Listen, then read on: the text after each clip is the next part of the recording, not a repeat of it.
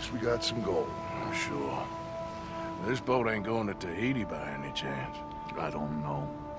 John, Lenny, Hosea, that wasn't good. I know. So what we gonna do now? Guess I'm gonna introduce myself to the captain.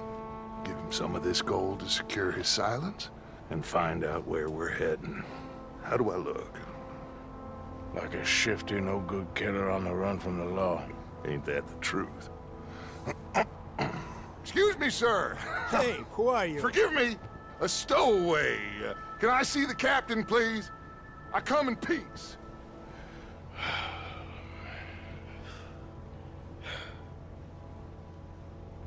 Well, it's gonna take a little more gold, but I think we're gonna be okay. This captain, he is a fine fella, a New Englander from the Cape.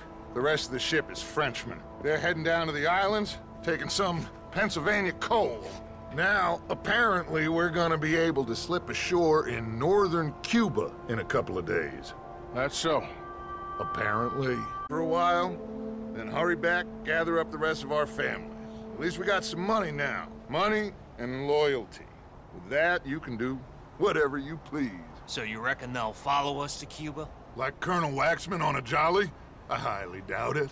I reckon we hold ourselves to ourselves, and this is done and dusted. Let's hope so. I ain't no sailor, but, that cloud look like good news to you?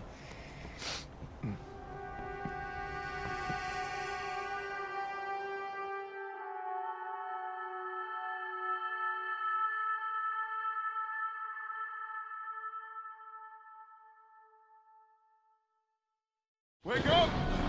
Everybody! Wake up! Wake up! Come on, Arthur! Arthur! Wake up! Wake up! Wake up! I don't know, but we are getting off of this boat! You come on!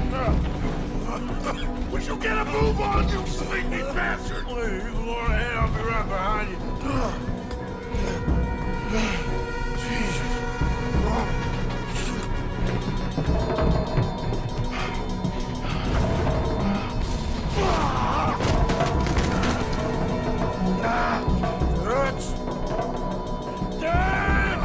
I'm okay. You? Yeah. This ain't moving.